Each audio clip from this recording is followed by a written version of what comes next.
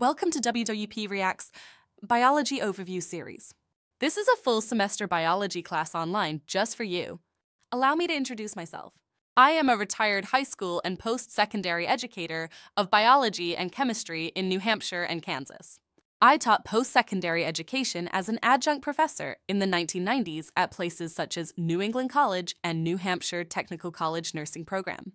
I also was a paid tutor to the University of Kansas Biology Department early on in my career. While there, I had the honor to teach in the University of Kansas Gifted Youngster Summer Program at their Museum of Natural History. I do private tutoring now in my free time, and I'm doing online tutoring as well if you are interested.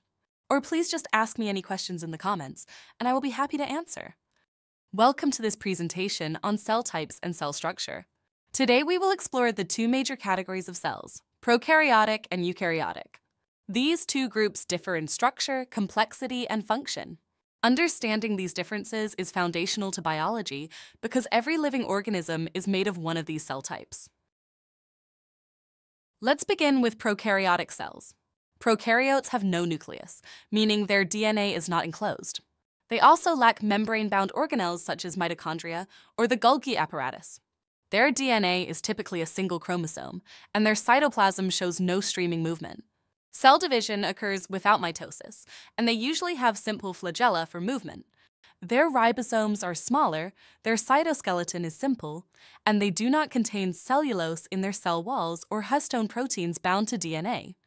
Now compare that to eukaryotic cells. Eukaryotes have a true nucleus, membrane-enclosed organelles, and their DNA is organized in paired chromosomes. The cytoplasm shows active streaming, and they divide by mitosis. Their flagella, when present, are more complex and their ribosomes are larger. Eukaryotes have a complex cytoskeleton, cellulose-containing cell walls in plants, and their DNA is tightly bound to histone proteins. When we talk about prokaryotic cells, the primary example is bacteria. All bacteria are prokaryotic organisms. Eukaryotic cells, on the other hand, are found in a wide variety of organisms, including plants, animals, fungi, and protists. These groups include everything from trees to humans to mushrooms to microscopic protists. Next, let's look at the plasma membrane, which surrounds all cells. In plant cells, the membrane is additionally protected by a cell wall made of cellulose and proteins. The plasma membrane controls what enters and exits the cell, helping maintain a stable internal environment. The cytoplasm is the fluid interior of the cell, made of cytosol and all internal organelles. It supports cell function by allowing chemical reactions to occur and by holding organelles in place. The nucleus is the command center of eukaryotic cells. It is surrounded by a nuclear envelope and contains the cell's chromosomes, which are made of DNA wrapped around histone proteins. The nucleus controls gene expression and cell activity. The endoplasmic reticulum, or ER, comes in two forms. The rough ER transports proteins and appears rough due to ribosomes attached to its surface. The smooth ER is responsible for processing and transporting lipids. Together, these structures help build and move essential molecules throughout the cell. Ribosomes are the sites of protein synthesis. Many ribosomes attach to the rough ER, while others float freely in the cytoplasm. No matter where they're located, their function is the same, assembling proteins from amino acids. The Golgi apparatus, sometimes called the Golgi body or Golgi complex, is responsible for the assembly, modification, and packaging of proteins. Think of it as the post office of the cell, sorting and preparing molecules for transport to their destinations. Lysosomes are organelles mostly found in animal cells. They contain enzymes that break down large molecules, old organelles, and cellular debris. Lysosomes help keep the cell clean and recycle important components.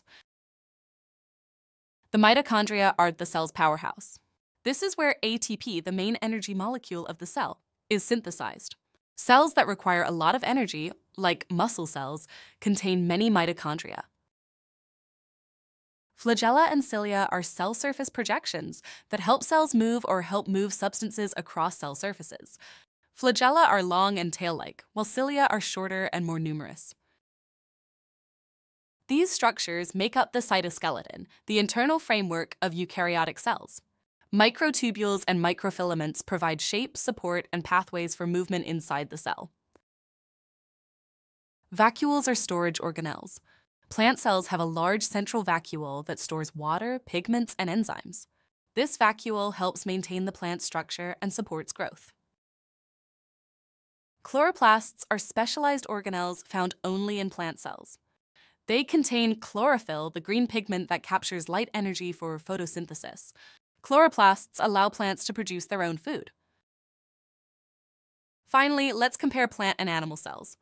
Plant cells contain a large central vacuole, chloroplast, and a rigid cell wall surrounding the membrane. Animal cells do not have a large central vacuole, do not contain chloroplasts, and do not have a rigid cell wall. These structural differences reflect the different roles plants and animals play in nature. If you enjoy this type of learning content for yourself or you're the students in the family, please like and share for the next lesson in the series, where we will look at an actual microscopic view of these different cell types, from simple onion cells to bacterial cells to red and white blood cells.